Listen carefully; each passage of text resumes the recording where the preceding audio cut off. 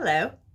Um, right now I am going to be making a nice oil so that it's actually got a lot of uses, but what I'm going to be using it for today is a scalp massage. I'm going to be including Rosemary and Spearmint essential oils, and they are both excellent for increasing circulation, stimulating hair growth, getting rid of any type of like funguses or anything that might be in there, preventing hair growth. They're good for dandruff. They are, well, and they just smell fantastic together. So first thing I'm going to add is a little bit of glycerin. Now I don't want to use more than about 10% of my total mixture for glycerin. I want to actually keep it more around about 5%.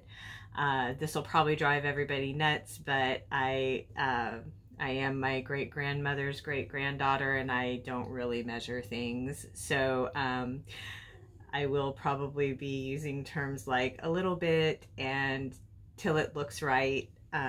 Hopefully this won't be too aggravating. But so I'm just going to put a little bit, I'm going to say probably like 5 to 10% of the bottle, or, you know, just like that. And this is a 1/2 ounce bottle if anybody's curious. And this is actually castor oil. So I'm going to be using about that much castor oil and about the same amount of glycerin, because the glycerin can be actually like very kind of sticky, and if it's by itself, but when you dilute it with an oil, it's not like that. It helps to add moisture and lock in moisture. And then I have in here a mixture of liquid coconut oil, almond oil, grapeseed oil, and I think sunflower oil. So we are going to add up to right about where the top of the label is so that we leave room for the essential oils.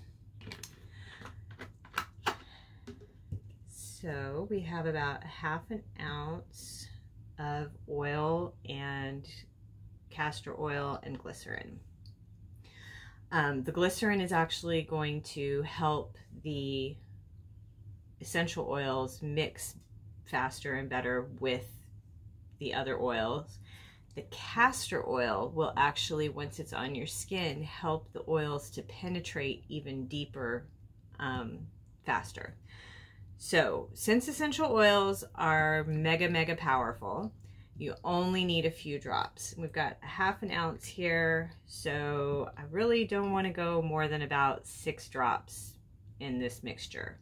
So I am going to do 1, 2, 3 drops of spearmint, and then we're going to add 1, 2, 3 drops of rosemary. And I can definitely smell it. So if you're using like cheap essential oils, you may have to like double or triple the amount of essential oil that you are putting in there to get the same fragrance effect. And if you're not using therapeutic grade essential oils, you will not really get the therapeutic benefit, but there is still the aromatherapy benefit where, you know, like a smell triggers an emotion or a feeling or a memory. So you still have that. So it is still valuable. But I try to always make sure that I use high quality therapeutic grade essential oils so that I get the most benefit, and it actually saves you money in the long run because you don't have to use like 1/2 a bottle to fragrance your stuff. So I've got this little dropper bottle that I put it in. We're gonna give it a nice shake. Oh, and you may notice that there are words written on this little label that I have placed on here. And it's very important to always label and date all of your stuff, especially like if you start making a lot of things, you'll be like, oh crud, I forgot what I put in this. And you know, you'll stumble upon some just magnificently amazing blend that you happened to make 3 weeks ago and you cannot for the life of you remember what was in it, and that really is it's harsh. So I'm gonna try this out a little bit now. Even with just 6 drops of essential oil in there,